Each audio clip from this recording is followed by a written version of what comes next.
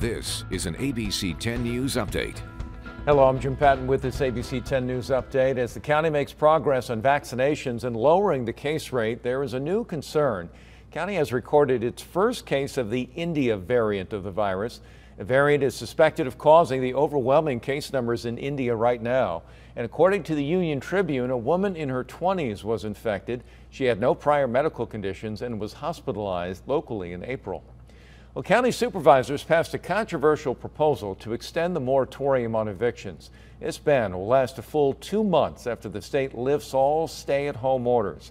Another key change now is the only reason a landlord can evict a tenant is if that person is causing a health or a safety threat to others in that home.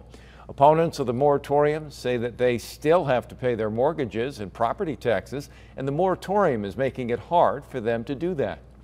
Well, here in San Diego, county supervisors approved a plan to provide legal representation to immigrants facing deportation.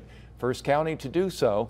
They say the plan will help to alleviate the current backlog in the courts and save taxpayer dollars.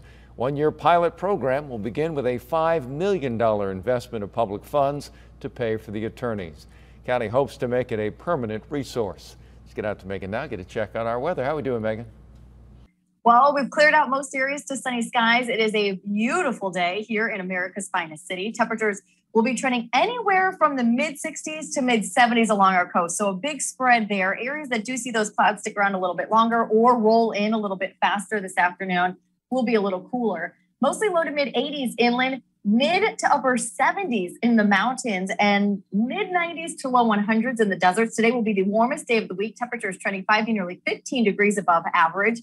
A cooling trend begins tomorrow that will take us into Mother's Day weekend. The marine layer will spread farther inland each morning, so it will take a little bit longer to clear each day into the weekend.